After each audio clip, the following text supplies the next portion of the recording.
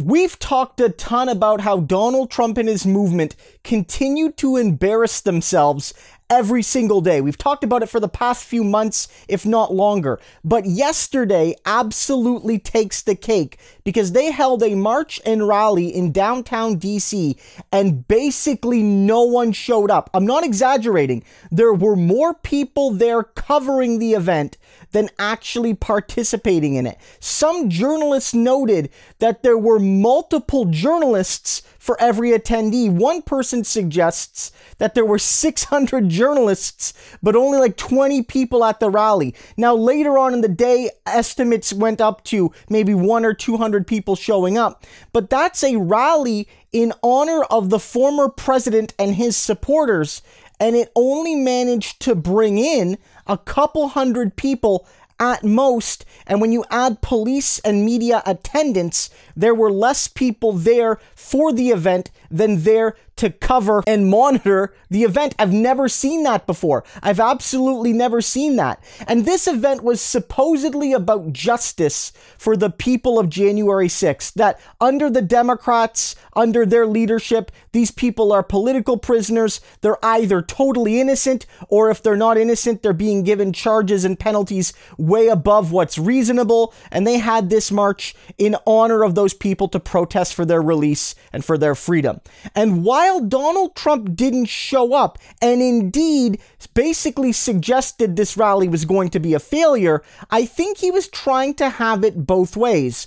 Because less than 48 hours before this event took place, he put out an official press release endorsing the very premise of this march and rally when he said, "Our hearts and minds are with the people being persecuted so unfairly related to the January 6th protest concerning the presidential election.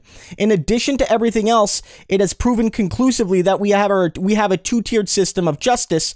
In the end, however, justice will prevail." And so what Donald Trump is saying there is, look, I'm not necessarily endorsing this rally. In fact, I'm not going. I'd rather be golfing.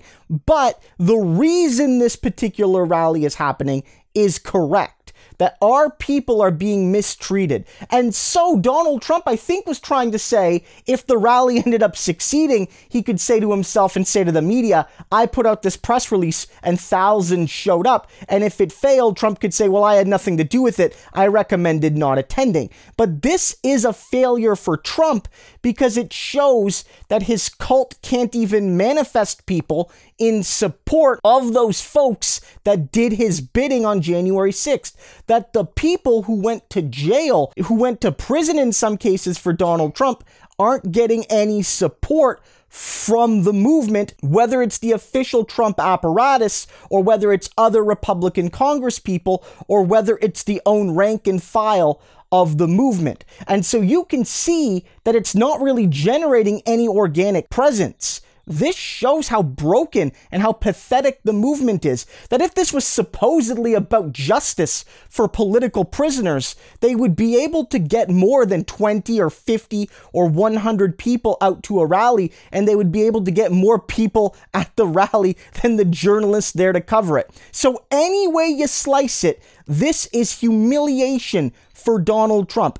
If his people won't even come out for themselves for the January 6th thugs that they're now painting as heroes, what does that say about the rest of the movement? And Donald Trump, he's going to have it both ways. And when his people fail, he's going to cut them loose because he is only about himself.